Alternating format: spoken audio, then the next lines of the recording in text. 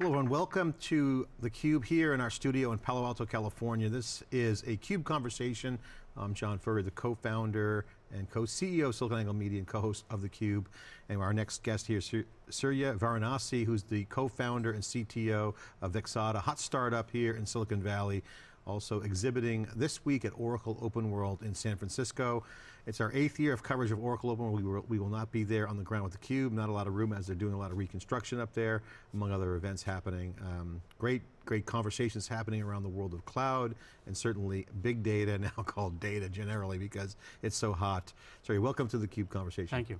So first of all, you guys are a hot new startup, really coming out of stealth, but not really stealth. You've been stealth technically, not with the general availability. You've been in business for a few years, building out a great comprehensive storage / data solution, I call it, with this data fabric concept. Congratulations. Thank you. Well-funded team, super technical. Tell us about the company. Tell us about the launch. You guys are out public at Oracle Open World this week. What is Vexata? Yeah, Vexata, we started in 2014, and as you mentioned, a few years in development. We've been in trials for over a year and a half, and shipping actually for a good 8 or 9 months. And what we're about is, we really wanted to design against 3 basic pillars. The first one being, there's digital businesses. They're all under pressure. How do we survive, and how do we, handle the transactions that are coming in? And we wanted to build the highest performance storage system that we could build that really accelerates your apps, makes them super fast. The second thing we want to do is, the demanding enterprises, these are the ones that have the requirements, so we wanted to be super enterprise resilient. How do we deploy seamlessly? That was the third pillar we stood on, meaning no changes to your application or your OS. How do we plug in and just simply work? So we simply work, we're enterprise resilient, and we have the highest performance system that accelerates your apps with no changes. We're built around Flash and Intel's latest 3D Optane, and that's a big deal. Well, you guys are well funded. Looking at the management team of the company, it's a startup, but a couple of years now, but you're now out in the wild, now launching. Just a couple of stats here. Over $50 million in funding, well funded, great, with a lot of work on the front end with the product.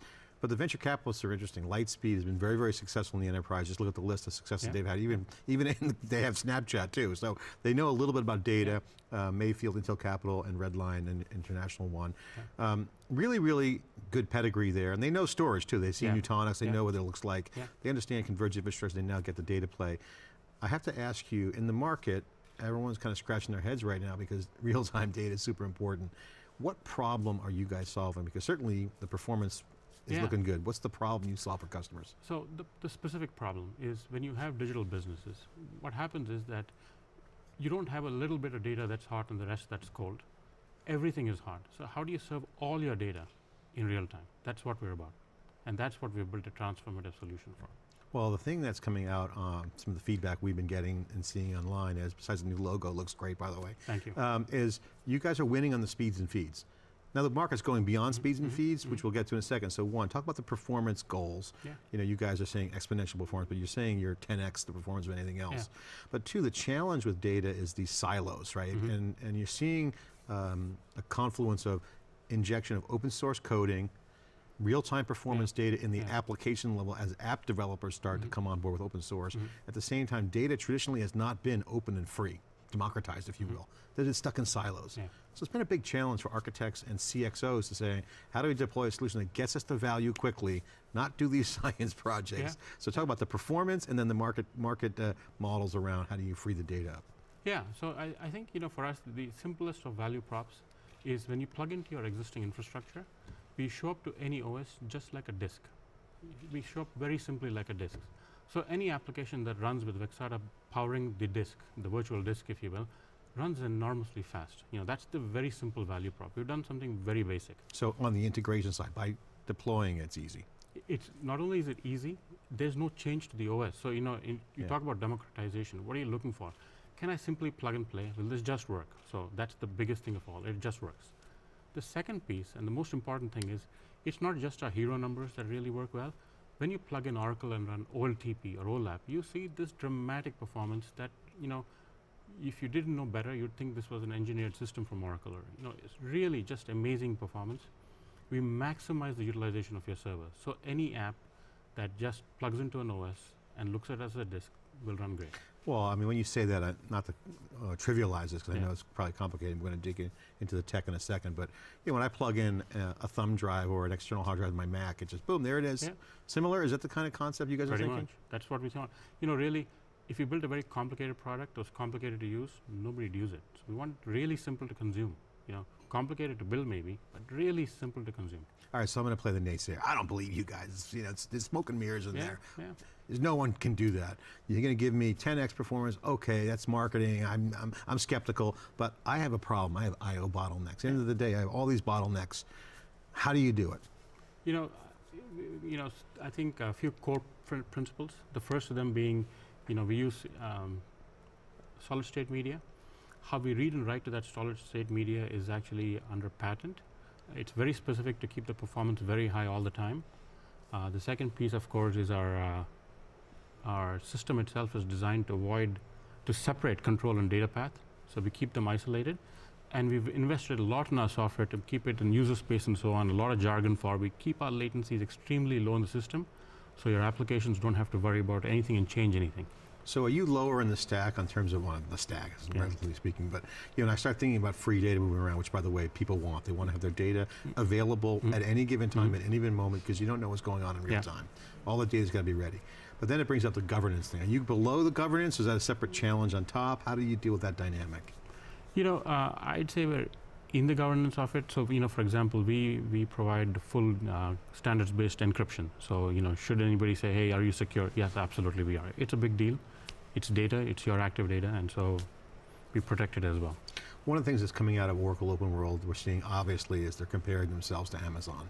Yeah. And I was commenting last night on Twitter, I've been covering Oracle since 1994, comparing them against SAP back then, the ERP days and all the software mini computer days.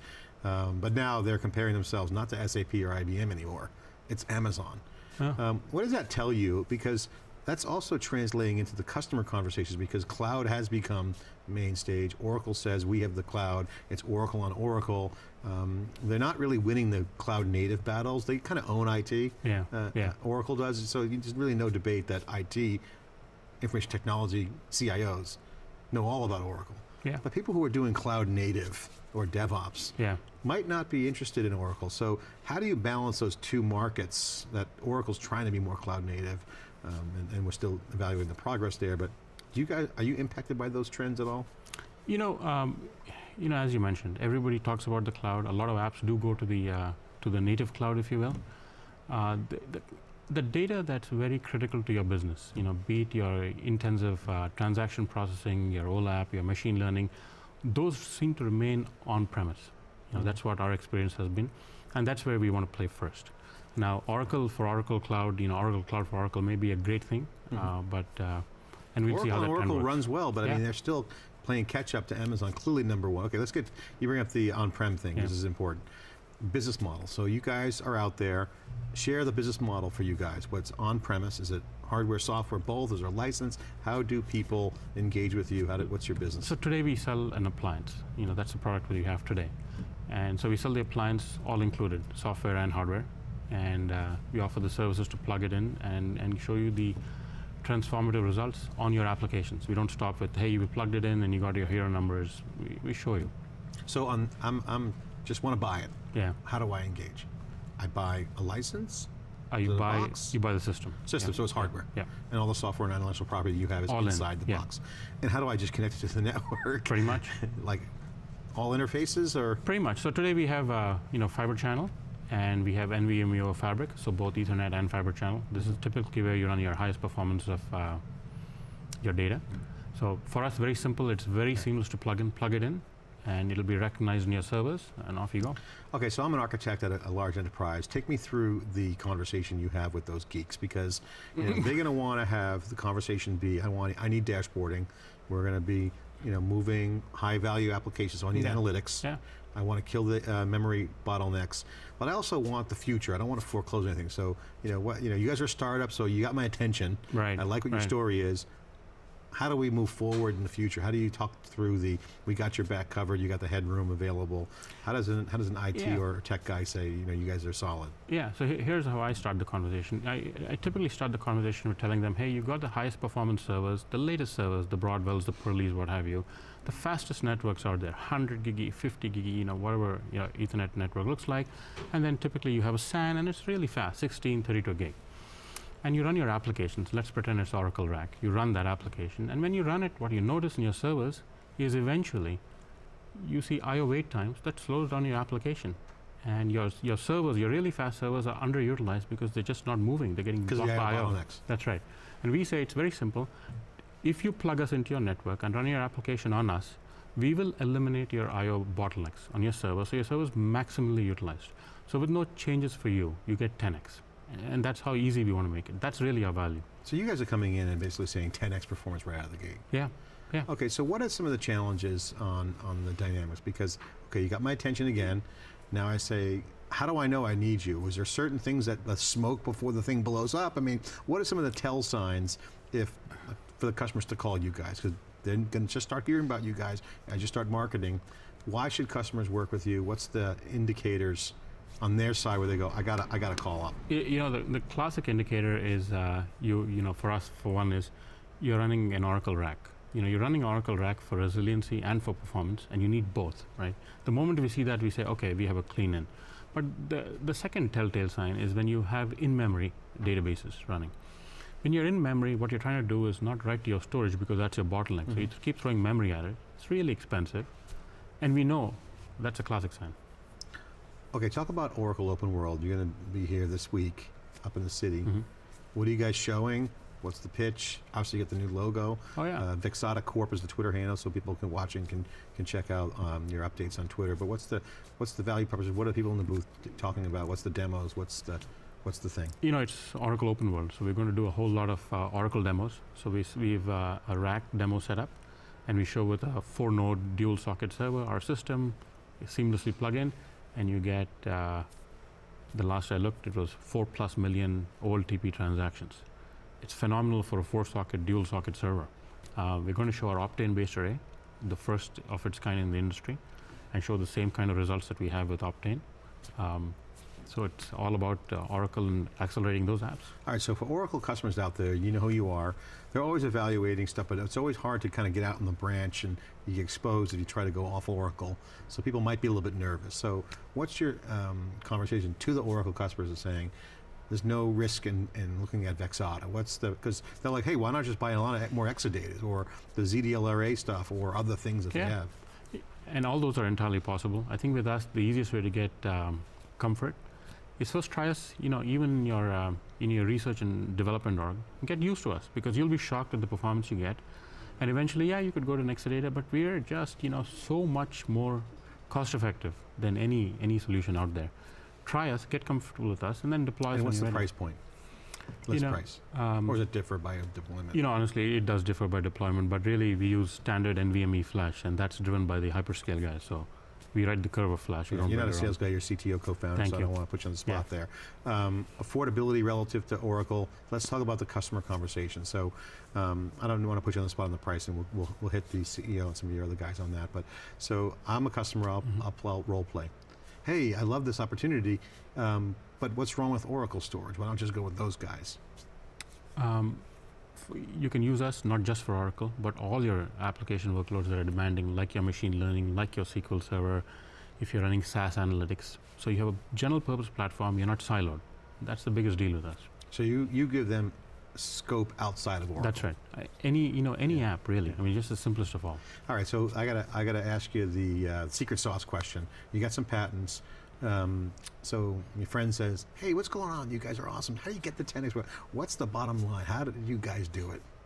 How do you get all that performance? I think really the investment in the software to reduce the storage stack latencies to the absolute minimum, that's what really gives us the biggest bang for the buck. So a lot of low-level engineering. Pretty much. All right, so benefits to customers. What are the benefits? How do you guys see the benefits unfolding? Take us through some of the anecdotal data you've seen in the trials you've done with customers. What are some of the benefits that they've told you they've seen? The simplest of them all, and it's a very simple one. when we do a POC with a customer, the customer usually says, hey, this POC is going to take 2 months. And afterward, we find out it's 2 months because it takes 3 weeks to tune the system, and then the remainder of the 3 weeks to do the POC. For us, those first 3 weeks collapse to 1 day. There's no tuning, you just plug it in, you all of a sudden get the performance, and your POC is just shrunken massively. That's really our value. Don't try hard, just write to your data, embrace it, and then it'll run for you. So you guys are a potential bridge to the future with the data.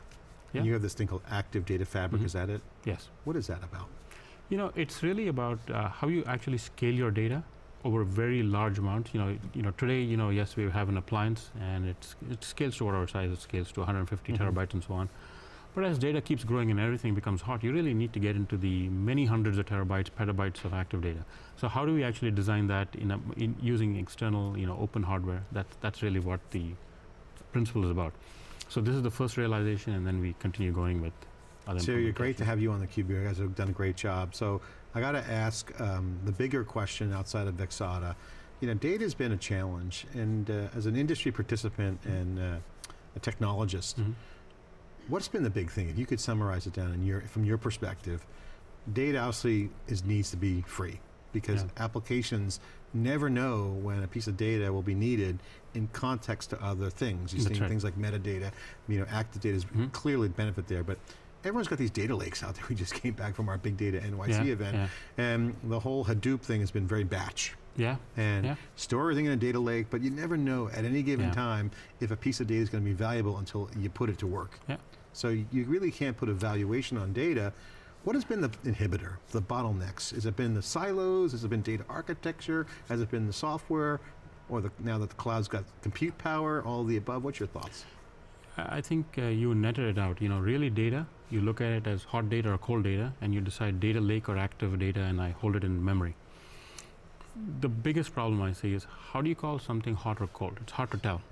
And I think the biggest challenge for us is, how do you make it all at least warm so you can get to it when you need to? And that's the hardest challenge for the industry, I think. Yeah, and I think people look at self-driving cars to bring up that, because Larry Ellison said on stage, autonomous database, which I kind of roll my eyes, because Larry's so good at taking trends and making it look like Oracle has it.